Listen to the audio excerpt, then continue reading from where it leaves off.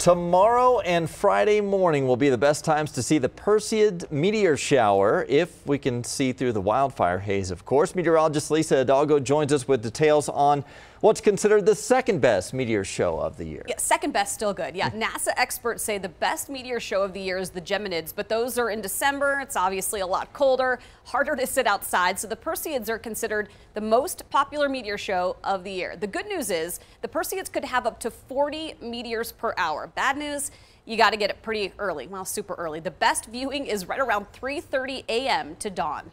Let your eyes darken down for 30 to 45 minutes and don't look at your phone. It ruins your night vision, So, a lot of people watch meteors say, I didn't see much, and I was checking my phone constantly. And I'm like, well, that's why you didn't see much. Okay.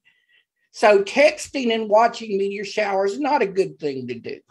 I don't know who you'd text at 3:30 in the morning anyway.